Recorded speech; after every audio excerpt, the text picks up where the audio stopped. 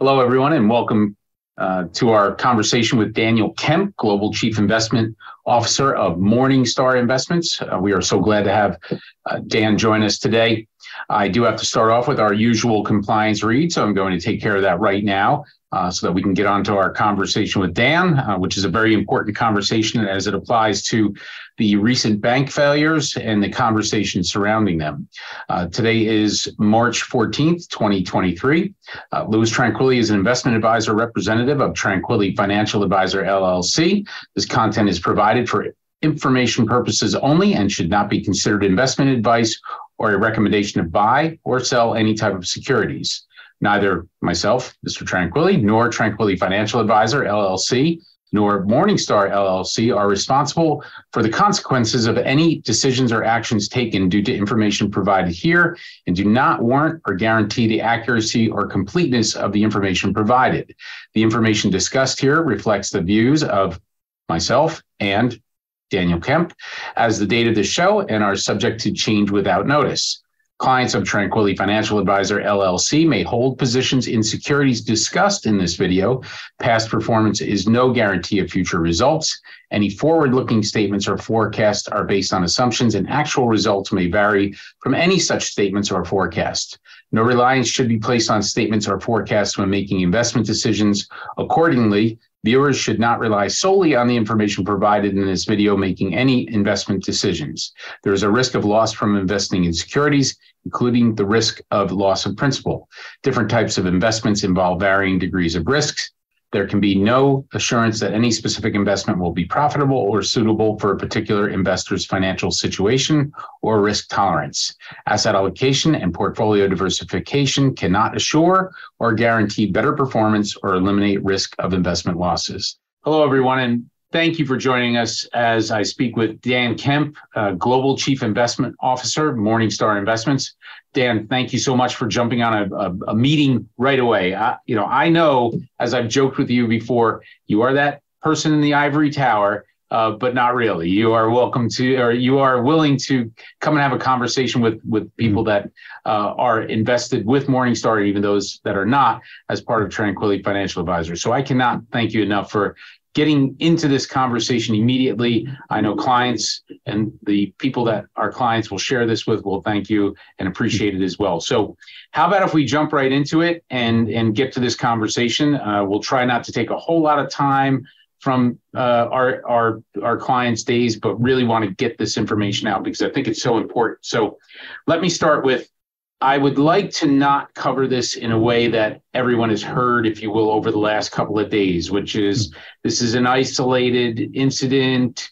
The U.S. the government has already stepped in and said we're going to support. We've heard that part. Maybe we can give a little bit more of what research goes on at someplace like Morningstar. So if you could start there, what research, when news like this breaks and a bank, which is the second largest bank failure in U.S. history, occurs, what happens at Morningstar? How do you start digging into what is the real news, if you will, behind what we are all reading on a day-to-day basis?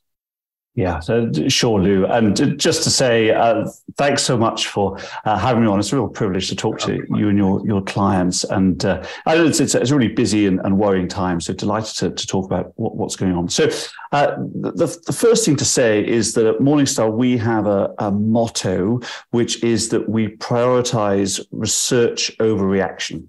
So the first thing that happens when we get news, as we had last week, about what was happening with SVB, is that we want to really dig down and understand what's going on, because we have a number of emotions that run through us, same as they run through every other investor. And the first is whenever you're surprised by something, then your natural reaction is to get out of the way.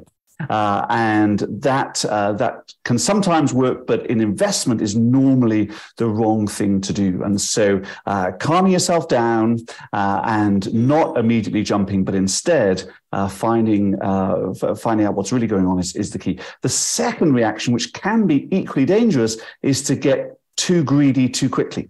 So when we see the price of an asset fall, then naturally the inclination is, well, we should go and add to this. And again, that is perfectly natural, but can be a real mistake. So the first thing to do in any situation like this is to not do anything, but to just try and dig down and understand what's going on. And as we did that, what we want to think about is, has anything really changed for the sector as a whole, or individual stocks that we own or that we're interested in owning?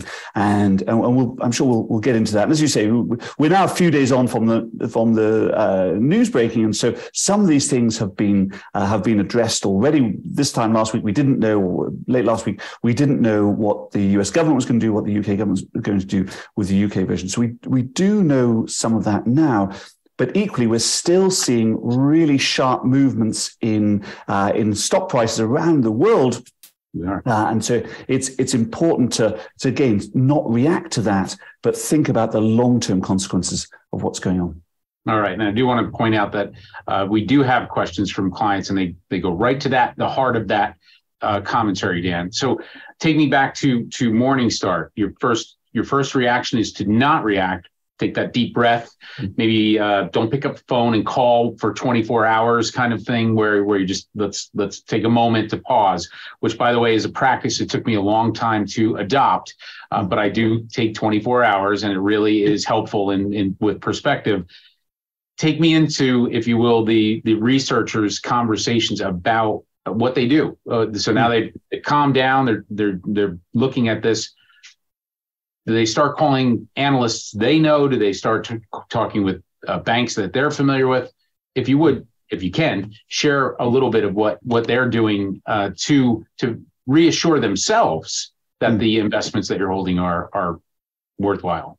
Yeah, of course. So there's really three things that are going on at the same time. The first is that we have folks in our team at Morningstar whose part of their role is to maintain coverage on the banking sector as a whole, on financials as a whole, both in the US and around the world. And so they'll be thinking about what's happened in the context of, does this change anything for our view of banks? We have an ongoing view of banks, of their valuation, the risks involved. And so they started off thinking, right, does this do anything to our view of banks?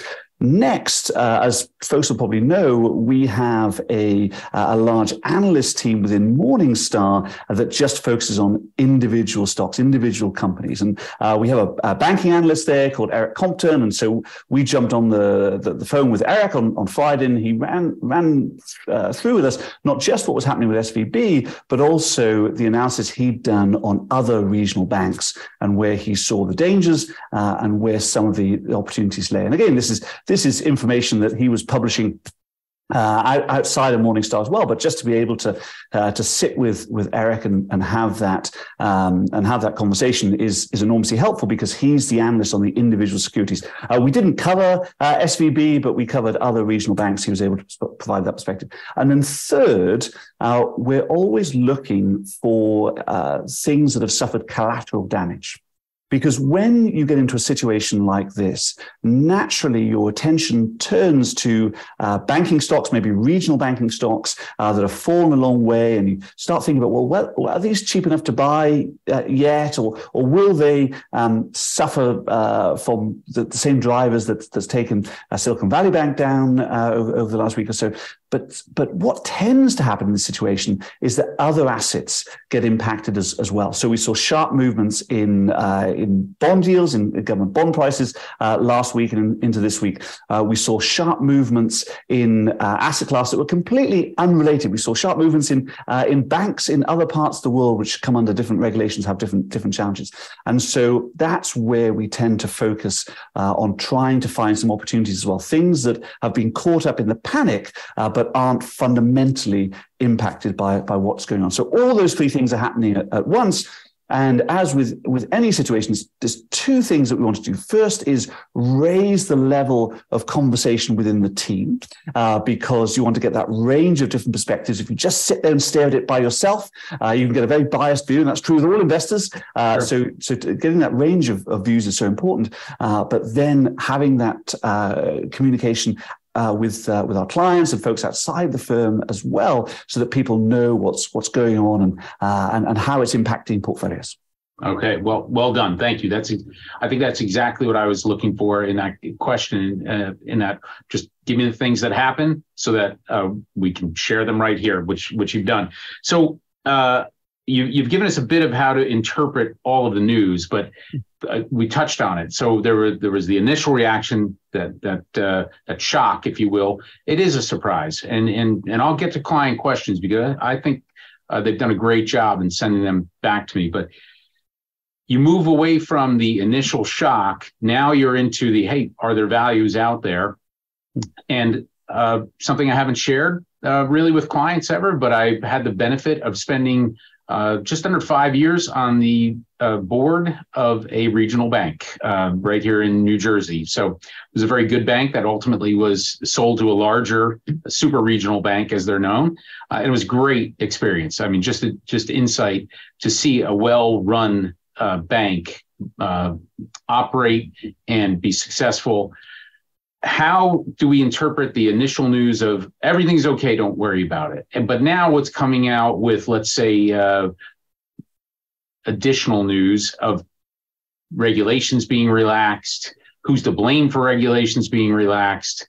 I've mentioned before in no bragging way whatsoever, but I read the Wall Street Journal and the New York Times as much as possible each day, because we'll just say those are two different perspectives.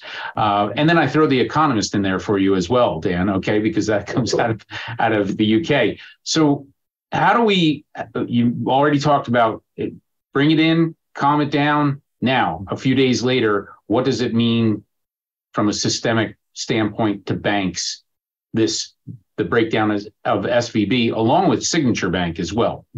How do we interpret that now? Well, I think there's a couple of things going on. The first is that what happened in SVB was in some ways unique. And it was unique in the sense that SVB focused on a very particular part of the market that was seeing very high levels of cash inflow from private equity backers, and that cash that was being injected into these private equity ventures was sitting there at SVB. And these are typically small entities that didn't need to borrow. One of the characteristics of a venture capital firm is that it tends to be equity backed. They tend not to borrow. They don't borrow in big size. And so they're actually not very attractive banking prospects because banks make money, as you know, by lending. And VCs don't want to borrow. They've got cash funding. And so they're not very attractive. So having the relationship with SVB that typically came from the private equity sponsors was very useful for these small private equity-backed venture capital firms.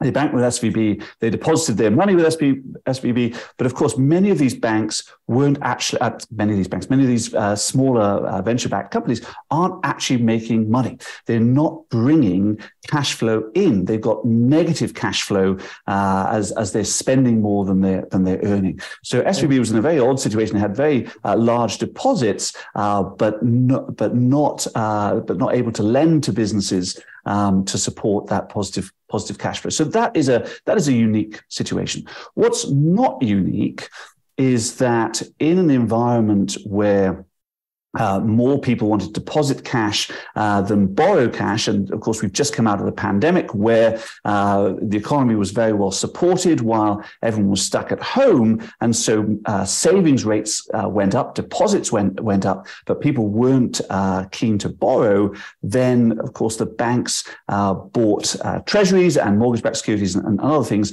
And as we've seen interest rates rise, then that's caused losses. And that's not limited to SVB. That's throughout the banking system.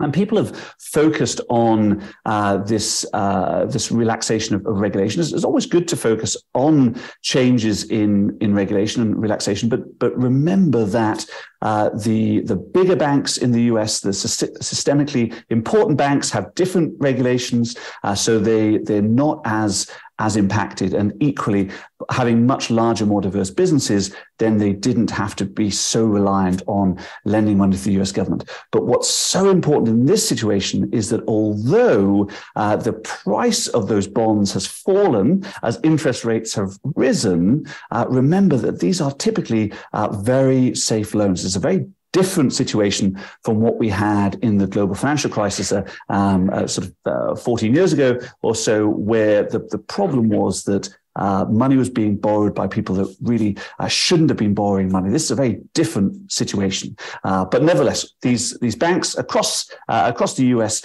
do have losses. In some cases, those losses are larger, not so large. But what's really done for SVB and others is that banks exist on confidence. And as soon as that confidence is gone, then almost any bank is incredibly vulnerable to people taking their money out. That's why we all know of and fear bank runs. That's the deep problem at the heart of all banks, and that's why governments provide deposit protection and why central banks tend to step in when they see this sort of situation. Well done all the way through.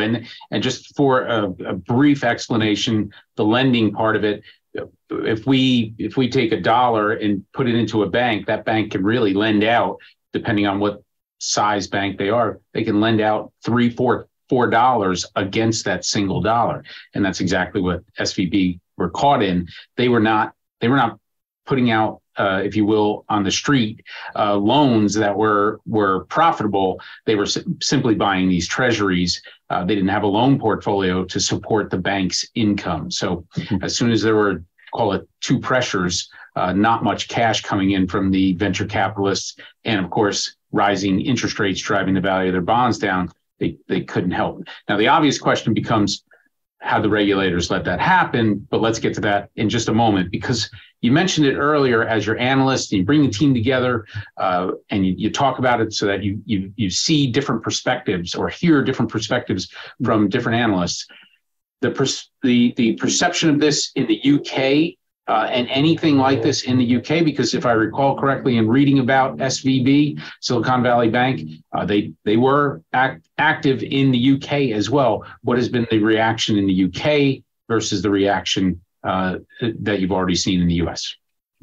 Yeah, absolutely. So in some ways, a very similar reaction in that the venture capitalists that had their money tied up in the UK branch of SVB immediately shouted about how important their businesses were and how they would collapse if the government didn't support the UK branch of SVB. And we see that every time there's financial trouble, that those who are uninsured naturally engage in special pleading in order to try to force the hand of the government. We saw that in the UK over the weekend.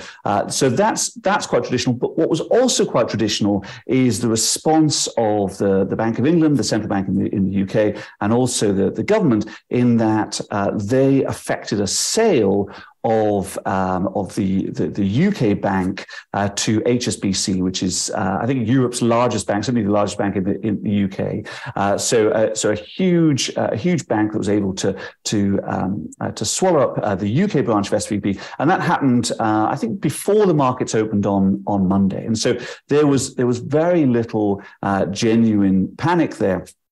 And 30 years ago in markets, we used to refer to this as the governor's eyebrows, because banks periodically get into trouble. And the old tradition in the city was that when a bank got into trouble, then the governor of the Bank of England would just nod away at a large, important bank who would step in and buy the struggling bank, and then it would all be dealt with in this sort of small club that used to be the city. But Times have changed a long way, but actually what we saw on the weekend was a very similar response to that.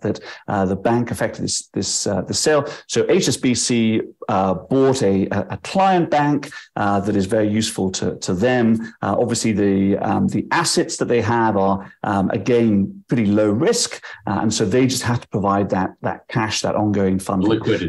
So in some ways similar to what's happened in the US, but the important thing is that didn't stop UK equity markets falling sharply yesterday. And so that's a great example of how people are driven by the emotions, even when the problem in the UK, at least, is dealt with very swiftly. Outstanding. And again, I do appreciate you bringing up the emotion, because that's part of the reason that clients work with Tranquilli Financial Advisor, and they'll share this video, is that we will remove that emotion, instead staying focused on what ultimately is the goal.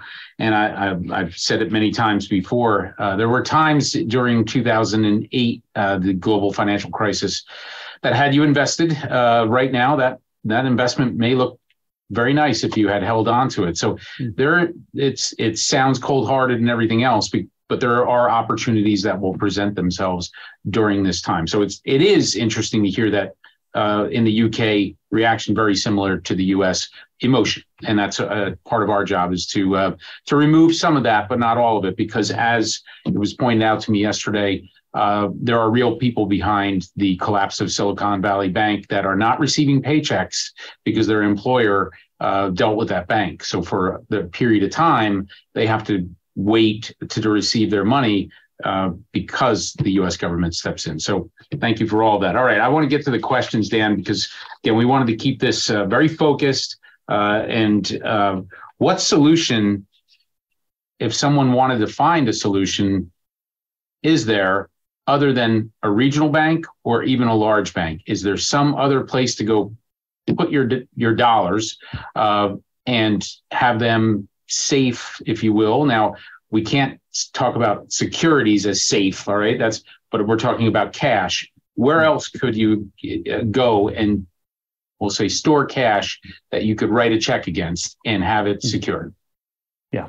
So, Lou, I'm going to be mildly controversial here and say that, of course, it depends on your timescale. That cash is actually the riskiest investment you can have if you have a long-term investment timescale, because we know that it's not going to deliver a good, positive, real return for you over the long term. So if this is long-term money, then seeking safety is actually the riskiest thing that you can do. It's not risky for you right now, but it's very risky for your future. So with that in mind, what can folks do? And I think money in a large US bank is going to be well looked after. At the same time, you can have the money market funds as well, and people could buy very short-term treasury bonds, but in reality, for that amount of money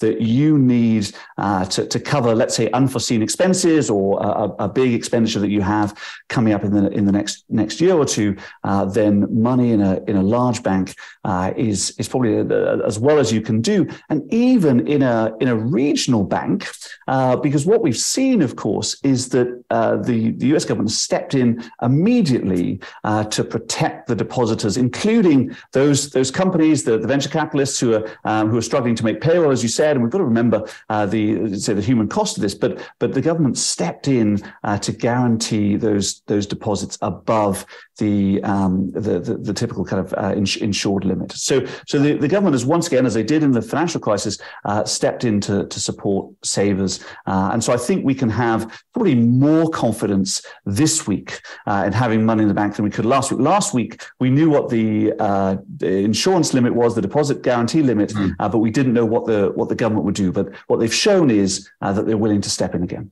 Right. And I would point out for those that asked that question, there was more than one, I have recorded the difference between SIPC insurance and FDIC insurance.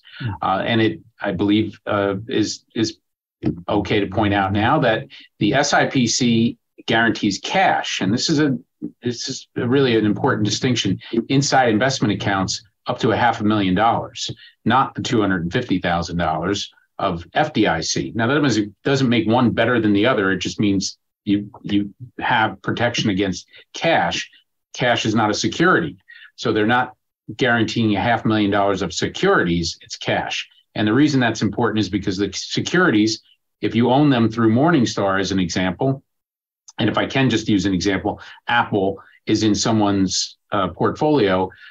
That client actually owns Apple. They're recorded. So when someone receives the proxy statements in the mail from Axos, my custodian, and it annoys them because there's paperwork coming in the mail, they have to be sent, and that's proof that you own that security. So they're two different things. You can go find the YouTube video that I recorded a while back, SIPC versus FDIC.